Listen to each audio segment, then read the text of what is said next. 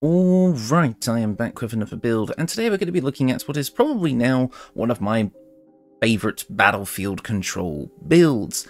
I haven't really explored many of the wizard subclasses. I'll look at the more popular options like evocation, divination, and I've even used transmutation probably more times than I actually should have, but things like enchantment, conjuration, and illusion are things that I've not really focused on in much detail, and I want to change that. So today, I decided to take a look at Enchantment Wizard, because I've always been absolutely a massive fan of the level 10 feature split enchantment, and of course, while we do get that really late, the other features that we actually do get from Enchantment Wizard are still pretty goddamn good, and I actually really like them. So I wanted to do a build focused on Enchantment Wizard.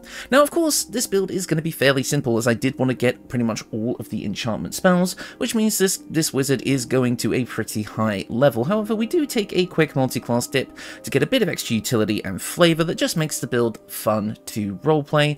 And overall, I actually really did enjoy making this character. I decided to go for a Githyanki because, of course, Githyanki and Psychic spells and enchantment and illusion. It's kind of a thing on this channel anyway, but I kind of liked the idea of picking up kind of making a older Githyanki who's probably slightly less serious. Like, perhaps they've just been around so long that the whole, Vlakith War and all that, perhaps they're one of those Githyanki who kind of just was like a little bit jokey. I know that's not very common in their society, but who cares? Let's make characters that buck the trend. And as such, the multi-class dip that we're going to take is going to fit that quite nicely. And honestly, I absolutely love this build. This build gets a ton of fun spells, for obviously enchantment spells are some of the most fun in the game, and then it's going to feel really good for your progression, because you'll be able to be really good as the face of the party if you want to be, as well as just being a great battlefield control character, like I said, that still has the capability to deal a lot of damage, but especially when you get to the late game, you will just be able to shut down some encounters completely. And again, this build worked really well solo in solo testing, but of course, if you actually manage to get your hands on some party members for the test outside of the testing that I normally would do, then this build is just going to do absolutely incredible. And the fact is, obviously, the big thing I wanted to fix with this build was, like, obviously, if we're going to be dealing with, enchantment spells, that means we want our spell save DC to be really high. By the time this build is finished, it seems like you have a 95% chance to succeed your enchantment spells, so yeah, this build's pretty good. I really like it. It's fairly simple, so it's actually accessible for a lot of newer players, as if they want to play throughout the game. Maybe you want to use this on maybe Gale, for example, because Gale's a wizard. You could even use this on Lae'zel if you want to play Lae'zel in a very different way than the norm.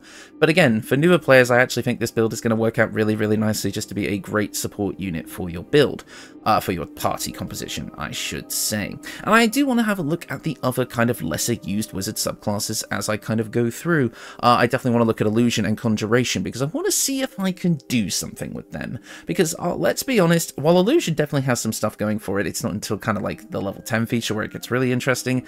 And conjuration, I don't know, I'll definitely have to think of something there.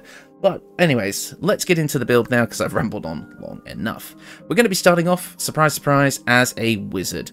Wizard is going to give us a bunch of stuff right off the bat, namely, we're going to gain access to our cantrips here. I've just gone for some typical level 1 wizard choices. We're going to go for friends here, because it's an enchantment cantrip that's going to give us advantage on all charisma checks against non-hostile creatures.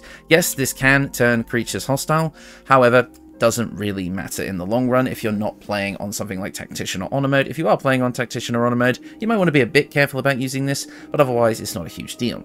Next up, we have Firebolt, just your standard range damage cantrip for this build, and Shocking Grasp in case someone gets a little too close.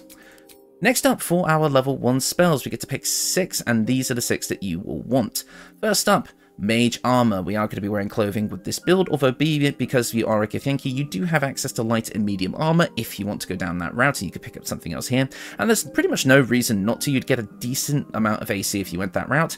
However, the clothing I've chosen specifically because it boosts our spell save DC, so we are going to want to get our hands on that, and probably if you want to absolutely maximize your chance to use your enchantment spells. But if you want to use medium armor, especially in the early game, and it's actually a really solid option. Next up, Charm Person. We already have friends, so this might not be the most useful thing in the world in most cases, but it is an enchantment spell, so I did want to pick it up. Basically, this is a version of friends that you can use in combat as well, so you may have some usage here. Next up, Magic Missile, standard ranged damage spell for any wizard. And then also Shield, the standard defensive spell for any spellcaster. One of the best spells in the game, pretty much a required pickup most of the time. And then finally, 2 more enchantment spells. Sleep, which is going to allow us to put our opponents to sleep, surprise, surprise, and it's hit point based, not spell save DC based. So this is actually extremely useful in the early game. Again, this is one of those builds that's going to feel good to play at pretty much all levels of play, which is absolutely great. And Sleep is just a great control spell that you're going to get a lot of usage out of. And finally, Tasha's Hideous Laughter, allowing you to knock a creature prone. Surprisingly enough, this is one of the only concentration spells that I've chosen at this level, so you actually have a lot of freedom in how you go about this sort of thing. And knocking enemies prone is great for both you and your teammates, again at all levels of play, so I think this is going to be a great spell to have. Next up, ability scores. Dexterity and Constitution are both going to be at 14. These are just about the right number to get a decent amount of AC and a decent amount of HP. Even though we are a wizard, we are quite squishy. The whole point is that we're going to be stopping enemies from attacking us outright, thanks to our battlefield control and enchantment spells, so I'm less worried about concentration saves and HP overall, especially when, if this build works as intended, which it does, the enemies are going to be going for your party members rather than you, so just bring along Karlach the Barbarian to tank everything for you anyway. Next up, Intelligence at 16, obviously our main spellcasting modifier. We want this as high as we can get it. Wisdom is at 9 because I had an extra skill point left over. Unfortunately, being at 9 doesn't really do anything for us, so a shame. And Charisma is at 14 because we are going to be using some charisma based spells in this build, and with our massive amounts of boosts to spell save DC for our equipment, we're not going to have to worry too much about that lower charisma score, as it's not going to be the main focus of the build, but we are going to get some pretty nice stuff out of it. Next up, and also obviously if we go charisma, we can do a lot, we can be really good in dialogue, so that's great.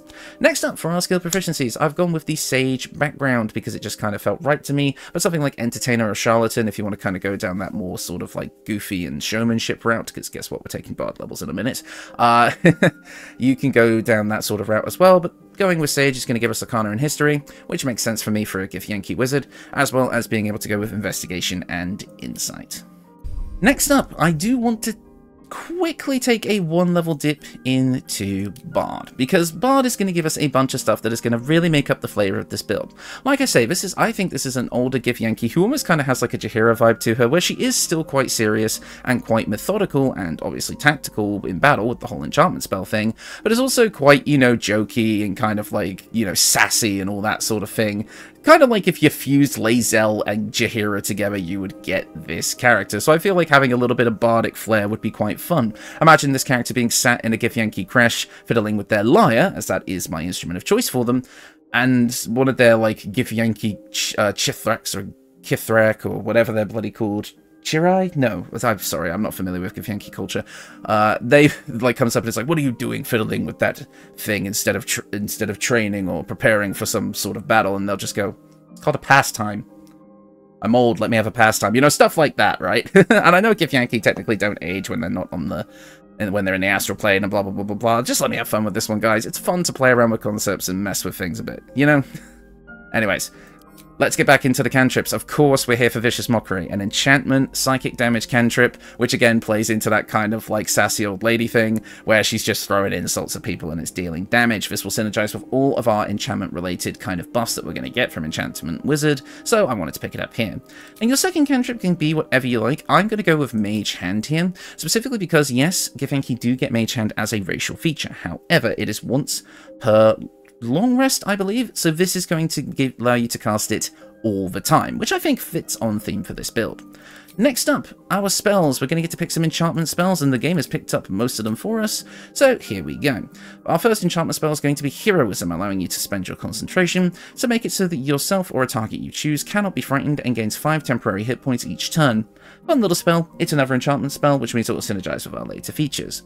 Another enchantment spell is Bane. Up to 3 creatures you can see for the cost of your concentration, or take a negative 1d4 penalty to attack rolls and saving throws. Pretty good overall. Maybe not the thing you want to be concentrating on all the time, but it can definitely help out, especially in the early game.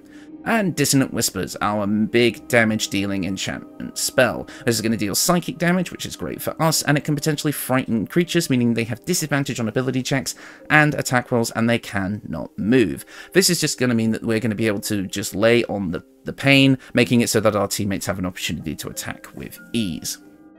And then finally, your last spell can be whatever you like here. It's entirely up to you. I like picking up Speak with Animals because, again, it opens up a ton of cutscenes and roleplay options and all that sort of thing when you're playing throughout the game, so I quite like going with this. As I said, I'm going to pick a lyre as our starting instrument because I like it, and we also do get an ability, we do get a skill proficiency here. It's entirely up to you what you want to take here, but I would definitely recommend taking something that isn't one of the charisma options, and I'll explain why in a minute. So I would say maybe taking something like religion. I feel like a Githyanki, obviously religion, Vlakith, yada yada yada, all that sort of thing, but feel free to take something like acrobatics, sleight of hand, stealth, whatever you think works for us. The reason we're not going to be taking one of the charisma things is because we're going to have access as a Githyanki to astral knowledge, meaning that by selecting astral knowledge charisma, we will gain all of these proficiencies anyway, so taking one of these proficiencies here would be a waste. If you're not playing a Githyanki, then feel free to take one of them here, probably persuasion if I had to guess. Otherwise, if you're playing as a Githyanki, use astral knowledge charisma here instead. So you're going to have a pretty wide skill set as it is. Next up, that is it for Bard, because I don't really want any more Bard levels because I want access to level 6 spells. So we're going to go back over to Wizard and we are going to stay there for now, which means now we finally get to pick up our subclass. We also do get Enhanced Leap at this point once per long rest, which is quite nice, but of course subclass, and you already know what we're going for. We're going for Enchantment Wizard. At level 2 of Enchantment Wizard, you're going to get access to the usual thing, Enchantment Savant, which means that all your enchantment spells learned from scrolls are cheaper, which is great. And of course, being a wizard, we gain access to all scrolls, so any scrolls you come across, you're going to be able to use. And we're also going to gain access to Hypnotic Gaze, allowing you to charm or incapacitate a creature that is within melee range of you. It cannot attack you, and it cannot act. And you can maintain your Hypnotic Gaze by spending an action each turn to extend its duration. So you can basically just pick an enemy and choose to take them out of the fight completely, while your allies can do the rest of the work for you. So if there's a problematic enemy on the field and you can use this on them, and they're not going to be an issue anymore, which is really, really important. Next up, we do get to pick a couple of more spells. There's not really too much else that I want to pick up here, so I'm just going to pick up a couple of utility options. And of course, feel free to play around with your spell selection here. This is probably what you want your early game spell list to look like.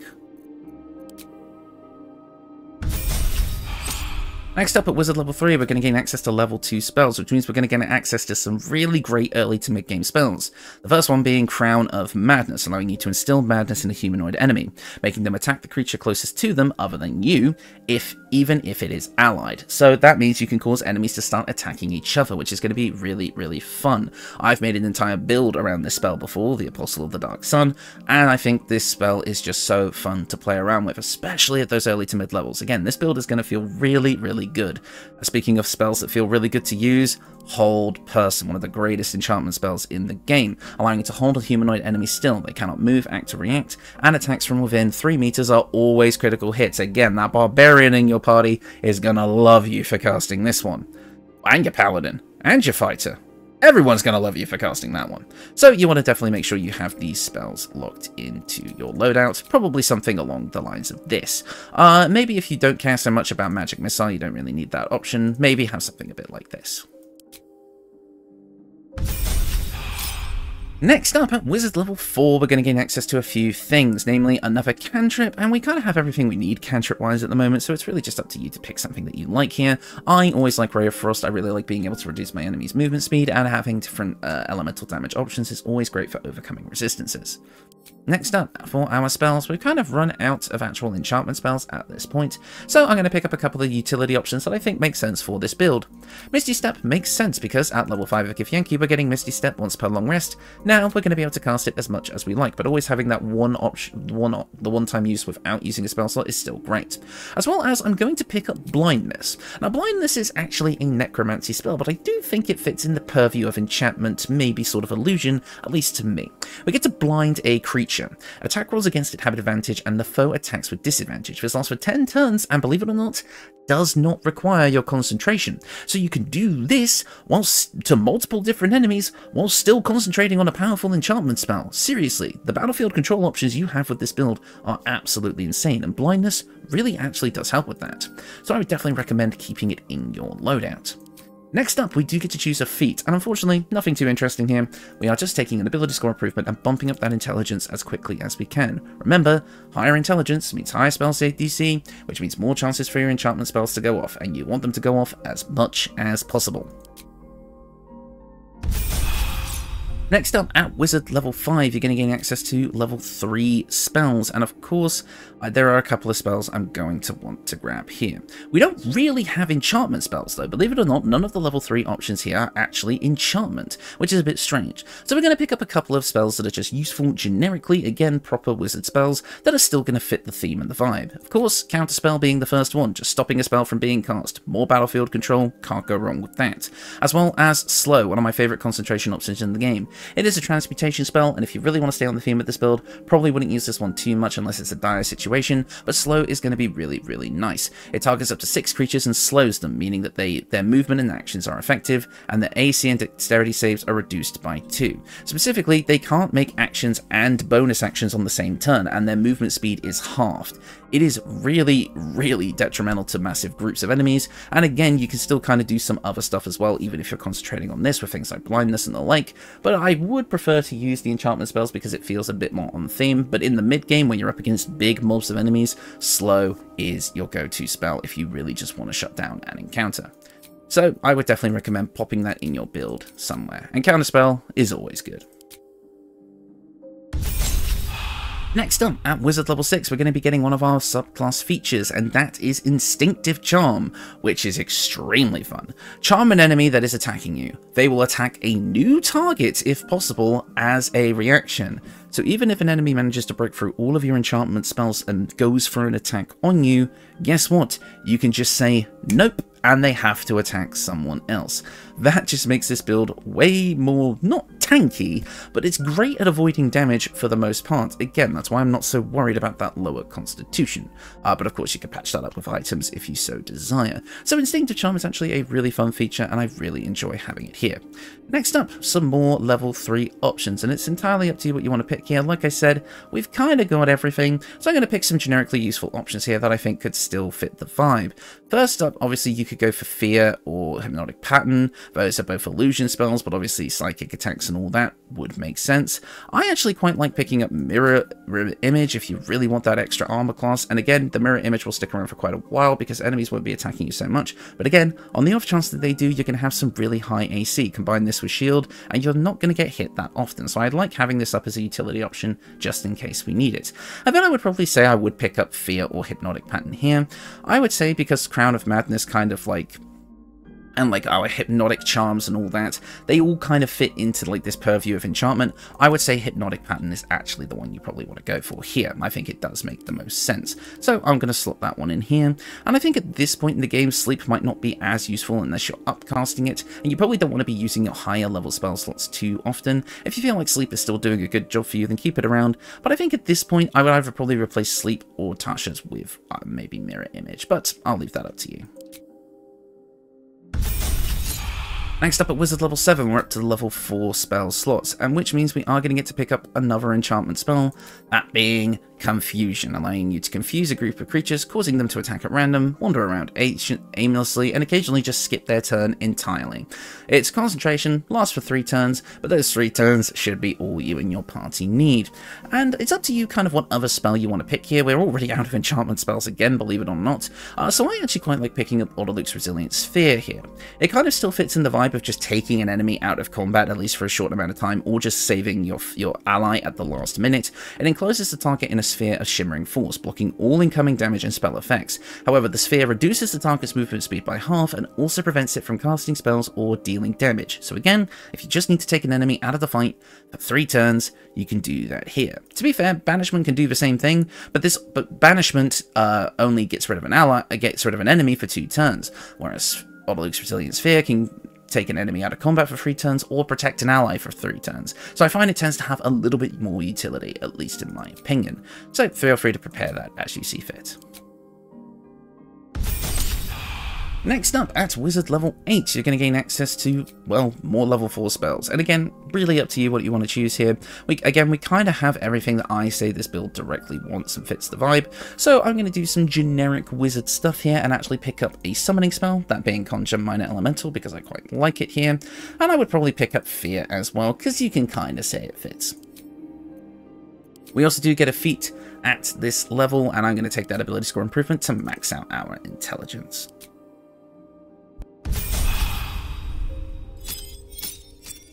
Next up, at Wizard level 9, you're going to gain access to level 5 spells, and here they are, the big ones. Dominate Person and Hold Monster, 2 of the most powerful spells in this game, in my opinion.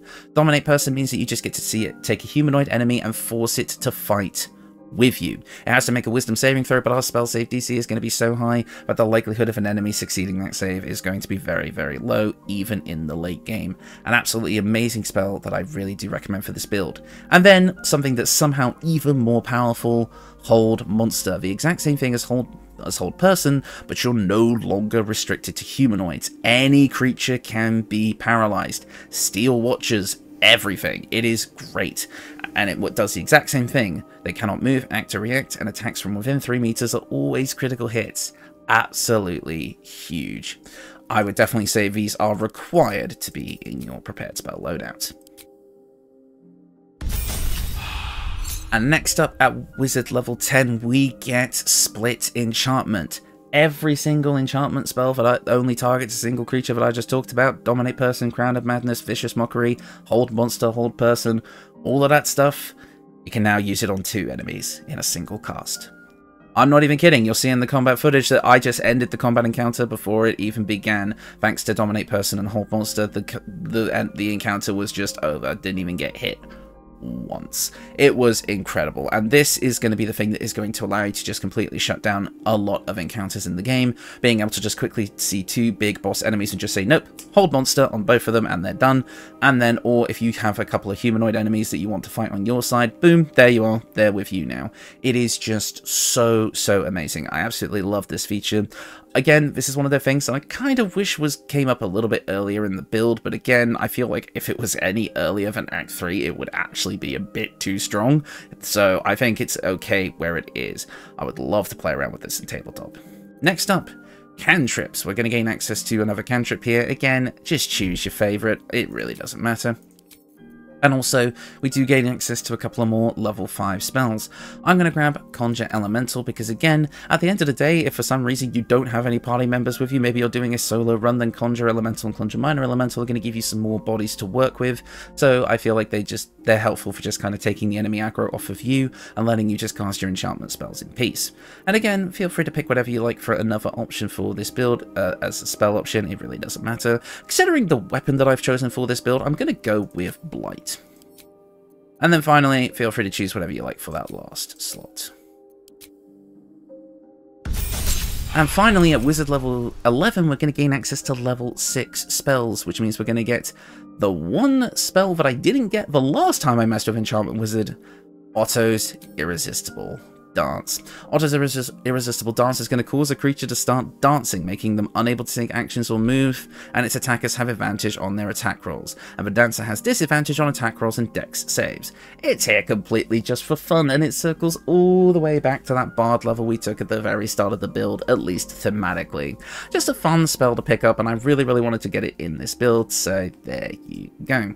You do have access to kind of any other spell here from the level 6 spell list that you like, or something from level 5. I like Globe of Invulnerability here because it just kind of feels like it makes sense for like a Githyanki War Mage or something to just have Globe of Invulnerability, so I'm going to go with that here. And that is the build. Overall, what you're going to be getting out of this is a ton of cool stuff. You're going to gain access to the spells from every level of play. You'll have access to spell scrolls, so you can learn any spells that you want. But the battlefield control here you get is insane. You see all those spells on my hotbar that are lit up with that white square? Those are all of the ones being inflicted by split enchantment, which is a passive that you can turn on or off. So yeah, every single one is being affected here, meaning that hold person, Tasha's, all of that can be used onto enemies for a single cast. You're also going to get useful support stuff and utility stuff and roleplay stuff. So you're going to get things like Bardic Inspiration, Speak of Animals, you're just going to get everything. Heck, even Vicious Mockery gets split cast, which I think is just super, super fun. And you're going to be able to put extra bodies on the board with summoning spells, and you're just going to be able to prevent yourself from getting hit entirely with your various wizard features. Honestly, I love this build. It is simple but effective. It works on most enemies in the game. It's a great build, I think, for someone who may be playing through the game for the first time, as again, the leveling scheme is not too complicated, and the concept is fairly simple. Just pick the spells that say enchantment and go. I think, and again, that one level dipper bar just giving this build a ton of unique flavor just feels so right. I really like this build overall, like I said, but let's get into the equipment, because I'll be honest, I kept it fairly simple this time. Fairly simple this time. I mainly just wanted to focus on spell save DC. That was my main thing. Just making it so that these enchantment spells have pretty much a 100% chance to succeed when you cast them, at least as close to that as possible throughout all areas of the game. Of course, there will always be critical successes on saving throws. That is just a fact of life, but this will still kind of most of the time work. So let's get into our main weapon here, which is the Staff of Woe. This is going to give us a +1 bonus to spell save DC and spell attack rolls. Hey, there you go. And when a creature affected by your spells fails any associated saving throw, you regain a d4 of hit points. Yeah, another sort of thing about this build, you have a lot of HP regen, so the off chance you do get hit, you're just going to heal it back, which I think is quite fun. So yeah, anytime one of our enchantment spells affects our enemy, that means they failed a saving throw, so that we're going to regain a bit of HP, which is great. It's also a +2 staff. If you need to bonk someone, you can bonk someone, and you also do get a casting of Blight once per long rest for free, which, hey, you might as well. Next, but of course that is an Act 3 option, so I do have some early game options for you. We have the Melf's First Staff, which also gives you a +1 bonus to spell save DC and spell attack rolls, is a +1 staff, and comes with a free casting of Melf's Acid Arrow. This is basically just here to bump up your spell save DC in the early game. Another early game option for you would be the spell Sparkler. Whenever you deal damage with a spell or cantrip, you gain 2 lightning charges. Now, that may not seem like it matters for this build. Again, lightning charges just boost your, lightning damage output, and this isn't really meant to be an attacking build so much, but it is going to synergize with my early game robe option, the Protecty Spark Wall. On its own, it still gives you a +1 bonus to your spell save DC, which is going to be great for that early game. Having this much of a boost to spell save DC this early on is actually really nice. But of course, if you have lightning charges, you gain a +1 bonus to armor class and saving throws, making it so you have a bit more armor class, which is the main thing there. So overall, I think this is a pretty good early game combination. One of these two staffs and this robe to really boost up that spell save DC right from the get-go. Next up, we have the Circlet of Mental Anguish. Now, obviously, could have put Hood of the Robe here, Hood of the Weave, I should say, to get a +2 bonus to spell save DC. But Circlet of Mental Anguish felt a bit more right for this kind of Githyanki build. You gain Psychic Leech. When an enemy fails a Charisma, Intelligence, or Wisdom saving throw against one of your spells or cantrips, you regain 1d4 hit points. So combine this with Woe, and that's 2d4 hit points of recovery every time you get off one of your enchantment spells. I mean, it might not be that much of a big deal, especially when you get into Act 3, but I quite like this little buff. I think it's nice that you can kind of have this bit of self-sufficient healing as you kind of do what you're already going to be doing, but you can swap this for anything else you like if you don't think you really need it. Next up, Cloak of the Weave. Basically, we're just slapping this here in our cloak slot for an extra +1 bonus to spell save DC. Nothing else really to it. Absorb Elements is nice, but we're probably not really going to be using that. And now, the Robe of the Weave. Again, another +1 bonus to spell save DC and spell attack rolls, and whenever we succeed a saving throw against a spell, we regain 1d6 hit points. So if somebody decides to forego hitting us with a sword and tries to cast a spell on us, if we succeed the saving throw, we're going to keep regaining those hit points. Again, this build has a lot of healing. This is also going to give us a +2 to our armor class, which is always nice. But as well as we have the Brain Drain Gloves. Whenever we deal psychic damage, which, I mean, we have the options here. We have Dissonant Whispers and Vicious Mockery. We're going to inflict Mental Fatigue. Mental Fatigue gives our enemies a -1 penalty 2 Wisdom, Intelligence, and Charisma saving throws for every turn remaining, and of course, this can stack. And whenever the creature fails a Wisdom, Intelligence, or Charisma saving throw while having 5 or more stacks of this condition, they take 1d4 psychic damage, but unfortunately the condition ends. But this is going to help us have an even higher chance to continuously inflict these conditions, allowing us to switch and swap which enchantment spells we're using on the fly without too much worry about dropping concentration and losing the first spell's effect, because we're just going to be able to apply the new one pretty much immediately if we're affecting the same target, which if you're down to just a couple of targets and you're just trying to keep out of the main combat, then you probably will be kind of switching and swapping spell effects as you go. You may think this is a bit overkill, you may think this is a bit useless, feel free to throw something else on here if you so desire. And for our boot slot, I just have the evasive shoes here because I wanted a bit more armor class. Between this, mage armor, and all of the equipment that we have, you're going to come out of this build with about 18 AC, which is pretty damn decent. Next up, for our accessories, I have the Amulet of the Devout. This is mainly here for a +2 bonus to spell save DC. If you're a cleric, you do get an additional use of Channel Divinity, but we obviously are not a cleric here.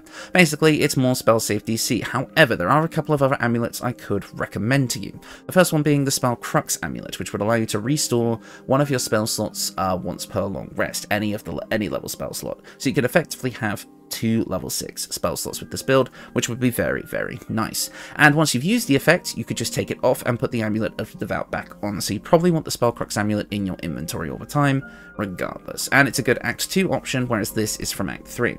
The other one I could possibly recommend to you, but I would probably rather have this on maybe like one of your frontline fighters, would be the Amulet of Constitution, the Amulet of Greater Health, which you can pick up in Act 3, which would allow you to dump your Constitution down to 8, because the Amulet will bring your Constitution up to 23 and give you advantage on Constitution saving throws, meaning that you will never drop concentration on an enchantment spell. Those are a couple of other options for you if you don't want to go with this. Next up, the Ring of Mental Inhibition. Whenever a foe fails a saving throw against one of your spells or actions, they gain mental fatigue. So stack this with the gloves, and so Vicious Mockery can apply both of these effects, and so can Dissonant Whispers. You'll be able to really stack up those mental fatigue charges, being able to deal extra psychic damage, or just basically guaranteeing that your enchantment spells will be able to take effect. But you can swap this out for something else if you like. Next up, the Ring of Mind Shielding. I feel like if we're going to be so good at enchantment spells, we should make it so that we don't get affected by them. You have advantage on saving throws against being charmed. This is just here for flavour. Feel free to swap this out for something else. Since we're playing as a Githyanki, maybe you want to slap a sword on this build, or chug some, giant strength potions to be able to have a high amount of strength, so that you can bonk enemies on the head with your staff, or your sword, or whatever you want to pick. You could throw on the Band of the Mystic Scoundrel, which would allow you to cast your enchantment spells as a bonus action after using a weapon. So you could make this sort of a half martial fighter if you really, really wanted to. Yeah, those are a couple of other options for you. And overall, that is the build, and I will say, like I say, it's a fairly simple build overall, but I really, really like it. It's one of my favourite battlefield control spells builds in the game, and I actually do stand by my recommendation as a build for beginners. I think it's a fairly simple to understand concept, and I think it can be applied quite easily to most situations, and it's going to feel good to play throughout the game, as long as you make sure you get your hands on the right equipment to boost that spell save DC, to maximise your chances of getting these effects off all throughout the game. And again, playing as a Githyanki would give you a ton of options. Astral Knowledge for roleplay is great, as well as being able to have access to medium armor if you really want to go down that route and just make sure you're that bit more tanky. Honestly, I really, really like this build. I keep saying it, but it's true. And you'll see from the combat footage, like I said, this build just really, really is effective. It can shut down entire encounters if played right, and even so, it's always going to be helpful. Just being able to take 1 or 2 tough enemies out of a combat encounter to whittle down the weaker forces and then come back to the strong guys later, or just get the strong guys out the way right off the bat with something like the hold spells. Like, there's just not too much else to say. This build just does its job, and it does it well. Again, maybe not my most creative thing out there, maybe not the most complicated thing I've ever made, but who cares? It's a fun time. So give it a try if you haven't already. Definitely going to try tackling Illusion or Conjuration soon, so let me know if you want to see that come up, or maybe you want to give me some ideas on how to make that interesting. Anyways, thank you all so much for watching, and I will see you all next time.